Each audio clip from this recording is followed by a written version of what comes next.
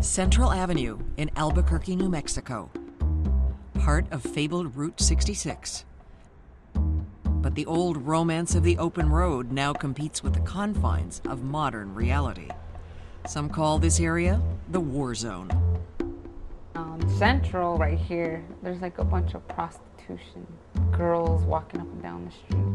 And then sometimes you'll find needles on the sidewalk. 3 years ago, Roxanne Sosi decided it was time to escape the war zone. 28 years old, a single mother with 4 children, she had just gotten a $15,000 a year job. There was a catch, though. It required her to have a car. I'm a caregiver at a home with 6 guys that had HIV. That was the main thing. I needed a vehicle to take my clients to their appointment, to get groceries, to pick up their prescription, get, whatever they need. She had no credit and little cash, but just a block away from her apartment was an attractive building with a lot full of cars. And something else, a bright orange and blue sign offering credit. So I went over there, and when they told me, yeah, you can leave with a vehicle, and I was like, I guess I'll stay here and get one then. And I was really happy. I cried. I was like, oh my gosh, I got me a vehicle. Consumers like Roxanne Sosi have little money individually, but together they number in the tens of millions and represent a massive pool of wealth. And there's what amounts to an entire industry devoted to seeking riches in their pockets, one customer at a time. That day at the Albuquerque used car lot, Roxanne Sosi got herself a 1999 Saturn. It had 103,000 miles on it. The purchase price, $7,922. She bought it entirely on credit. Her payments, $150 every 2 weeks. Her interest rate, 24.9%. Within months, she realized that what she thought was her ticket out was actually weighing her down. Her family couldn't live on what was left over after she made her car payments. She returned the Saturn to the people who sold it to her. I was sad when I had to get it back. That was my first vehicle, and I was, proud. I did this on my own, but after all this happened, it just crushed me. And I'm like, oh my gosh, I'm back to square one again. For Roxanne Sosi, that would have been the end of the story if across the country in Atlanta, a colorful ad hadn't caught the eye of a commuter on his way to work. You can't help but notice it.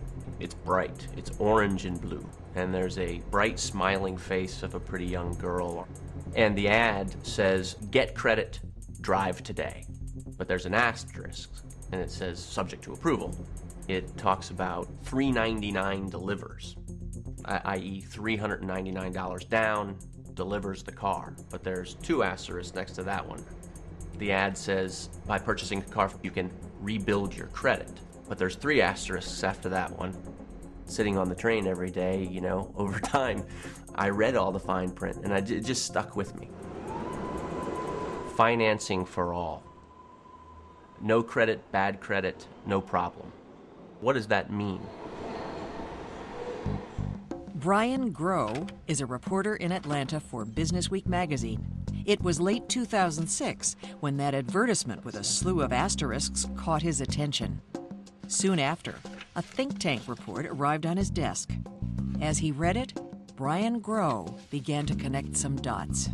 Matt Fellows at the Brookings Institution published a report called From Poverty Opportunity, how more companies were looking at low-income Americans as a very attractive business opportunity. Sort of defies conventional wisdom that the low-income consumer is a segment of the market where most companies wouldn't want to play. And it was pretty powerful and fascinating. I've estimated in my research that among the bottom 25% of households, they're collectively bringing in about $650 billion every year. So you can imagine why amount of money that large is attractive to a great variety of businesses, from large financial services companies to to entrepreneurs looking for innovations to serve this market. That the poor can be lucrative to big business was intriguing enough to the reporter, but Matt Fellowes' evidence for that case was even more so. The Fellowes report noted that wages have been stagnant for years. To compensate, the working poor are buying items small and large by taking out loans from companies all too happy to lend them the money at a very high rate. Lower income families tend to pay higher prices for nearly every basic necessity, from groceries to the price of a car to the price of a mortgage. Between 1989 and 2004, they borrowed about 240% more debt than they did in 1989. So there was this enormous increase in the amount of debt held by low and moderate income households. BusinessWeek may be considered an unlikely publication to take on a poverty investigation. Based in New York City, it is a magazine that, like the corporations it covers, has traditionally viewed the world from the top down. But the think tank report hinted at a story a business magazine could embrace. An industry based on poverty, serving 25% of the American population. The aha moment was that we could show that marketplace could be exploited, both in the neutral sense of exploited, just profits could be found, and exploited with the connotation of people being taken advantage of. One player, which for BusinessWeek epitomizes what the magazine calls the poverty business, is the company that sold Roxanne Sosi her car. The company with the bright orange and blue signs. It's called J.D. Byrider. When you go to a J.D. Byrider lot, if you're paying attention, then what will strike you as different is that there are no prices on the cars, which for most people would be, what? How? Why? Their method is quite creative. The price on the car, like the interest rate, depends on what they think they can get out of you. So they basically debrief their car customers to a much greater degree than you'd imagine. The company uses sales techniques that brought lawsuits from attorneys general in Kentucky and Ohio, alleging that customers were being misled. The Kentucky case created a public docket that included J.D. Byrider corporate papers. So in the Kentucky Attorney General's lawsuit, they introduced evidence from the J.D. Byrider operations manual that points to a system in which sales staff are encouraged not to discuss the price of a car when a prospective buyer comes in. What sales agents do is try to learn everything they can about the earnings, spending habits, and credit history of the customer.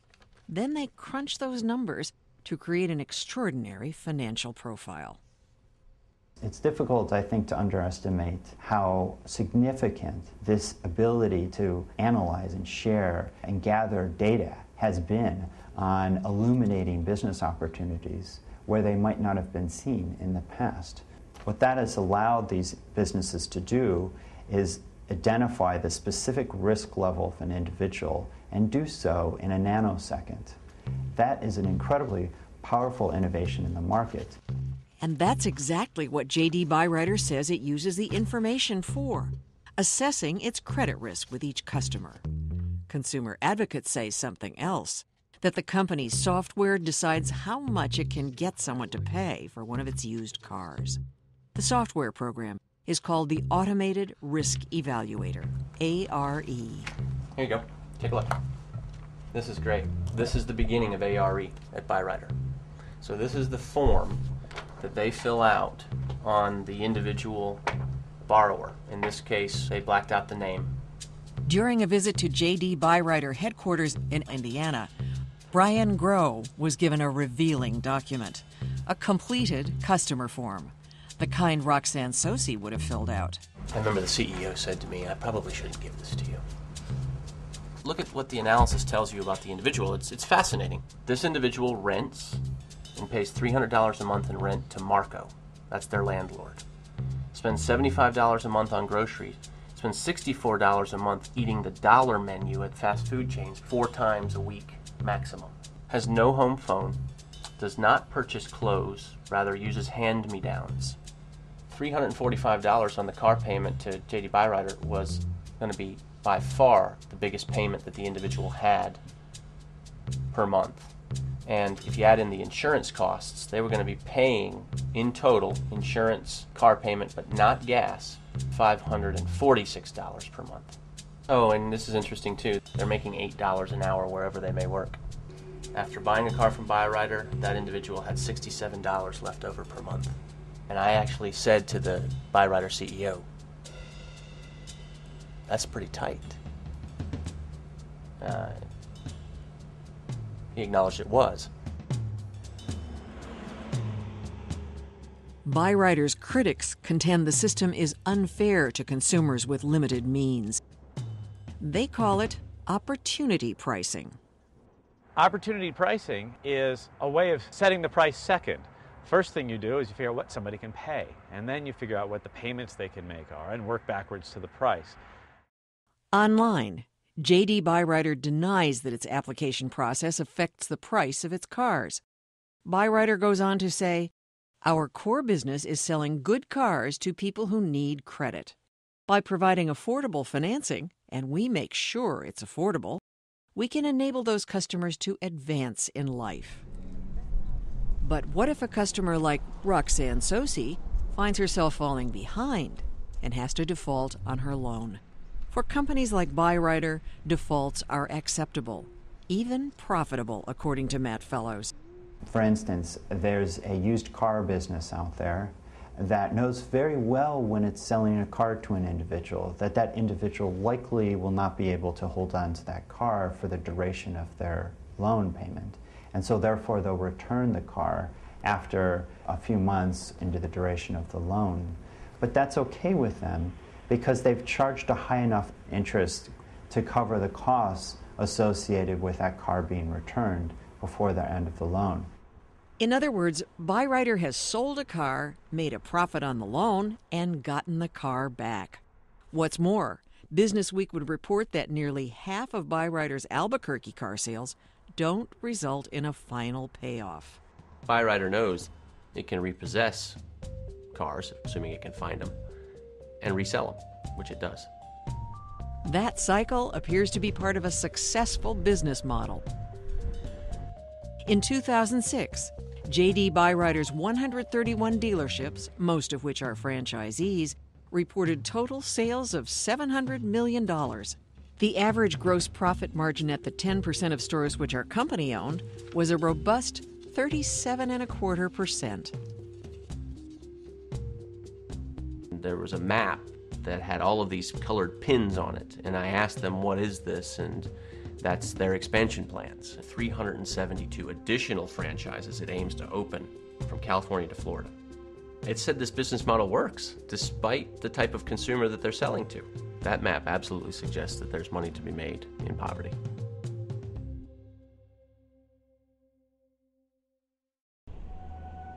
Making money off people in need of money has always been around. Pawn shops ready to take valuable goods for a song. Storefront operators willing to cash a paycheck on the spot in exchange for a cut.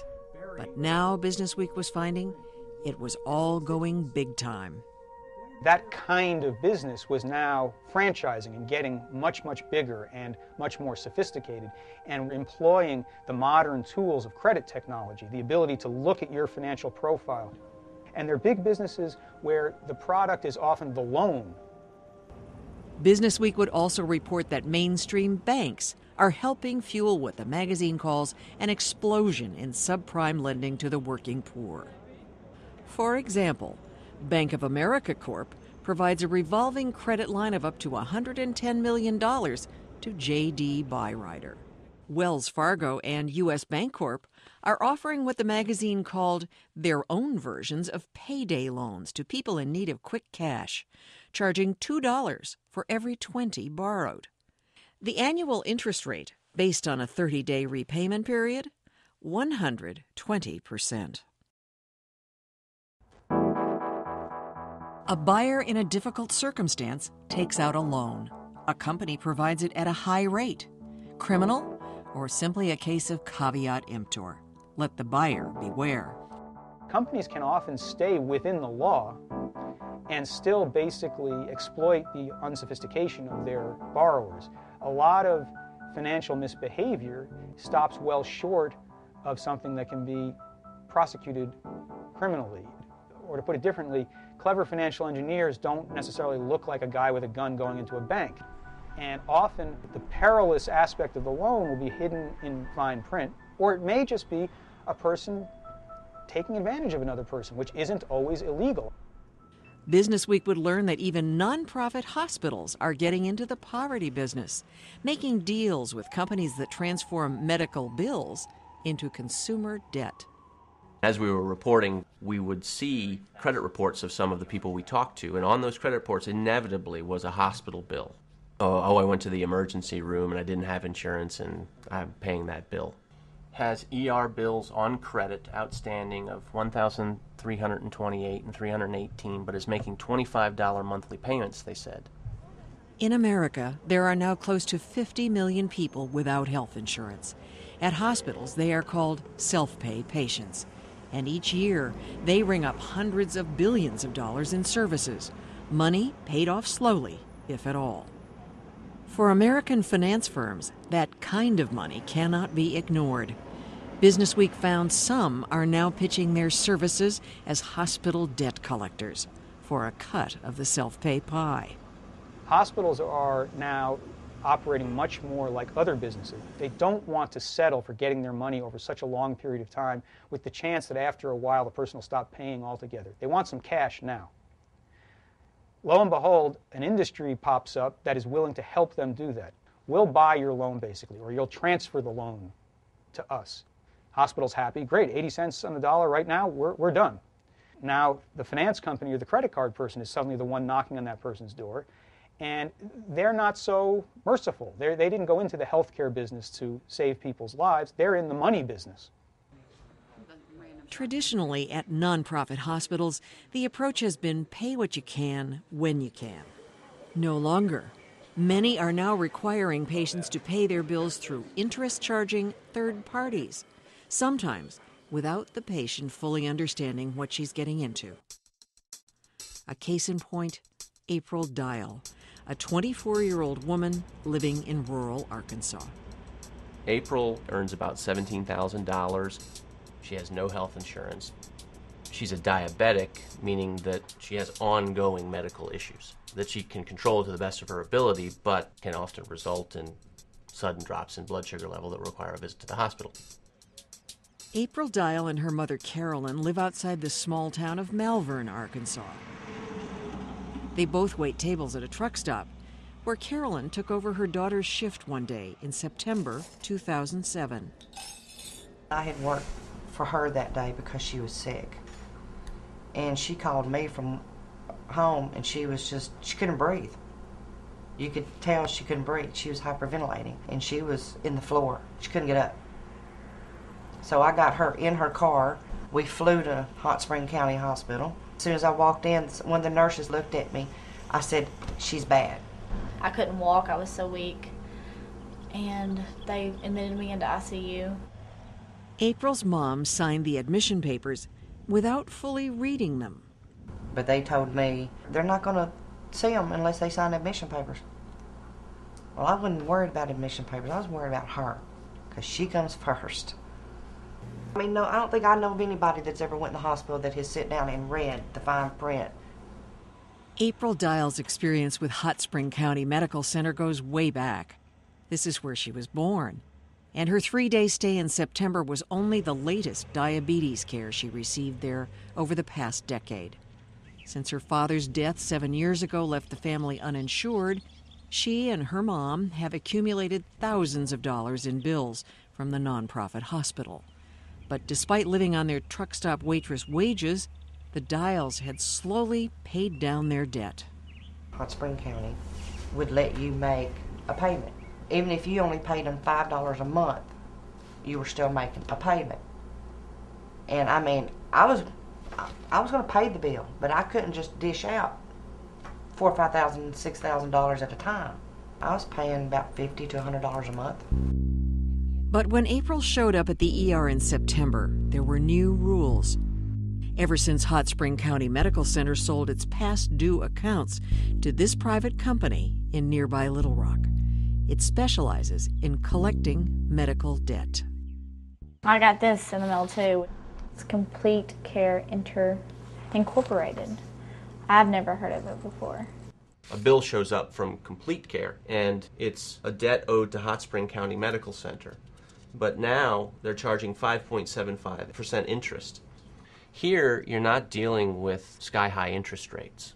But what you have is $455 minimum payments, which would be difficult for anyone, let alone a truck stop waitress. It was like a credit card almost. I mean, it was interest due. The news would get worse for April Dial. The hospital had sold not only her new debt, but her past bills too. In all, she was now told to pay off $7,300. Without knowing, she had become a debtor to a new player in the poverty industry. The fine print, which she says she didn't read, says, "I agree that if payment in full is not made within 30 days, I will have the option to pay the outstanding balance over time under the conditions set by Hot Spring County Medical Center or its billing company, Complete Care." It goes on to say that by electing to pay such balance over time, I consent to and agree with all conditions disclosed on the back of my Complete Care statement, including the charging of a fee and or interest on any outstanding balance. I was supposed to pay either 10% or I would be delinquent on my credit. You can pretty succinctly understand what their business model is. The patient becomes a consumer the minute they walk out the hospital door. They're converting the medical debt into a consumer debt. They charge interest. That's the mechanism for converting a medical debt into a consumer debt. For background on billing at nonprofit hospitals, Brian Grow interviewed the CFO of Methodist Le Bonheur in Memphis, Chris McLean. There's a belief that, especially in hospitals, we're not very good at collecting self-pay accounts, and so that's their pitch, is that we've left money on the table. What they're really pitching there is the belief, and there's quite honestly some truth to it, that people will pay a credit card company first and a healthcare entity second, under the belief that a credit card company will hurt their credit reputation and come back to haunt them in the future, affect their ability to get a house, affect their ability to get a loan for a car, affect their ability to get another credit card. Is everything okay? No. What's wrong? April Dial is accustomed to most of her paycheck going to pay for her diabetic care. I'm pretty tired, so if you wanted to run, you could have ran. But after learning of the hospital's new finance rules, she contacted a patient advocacy group for help. A group coincidentally in contact with Brian Grow at BusinessWeek. Is everything okay? It's fine, man. In its series on the poverty industry, BusinessWeek reported that Complete Care agreed to reduce April Dial's monthly payment to $125. And the hospital, Hot Spring County Medical Center, decided patients billed by Complete Care would no longer be charged interest. In Albuquerque, BusinessWeek's reporting resulted in the local J.D. Byrider franchise reimbursing Roxanne Sosi the $900 she had paid on her used car before returning it to the dealer. The power of the national media spotlight may have forced changes in a few cases, but the bigger story remains. Exploiting poverty is now big business.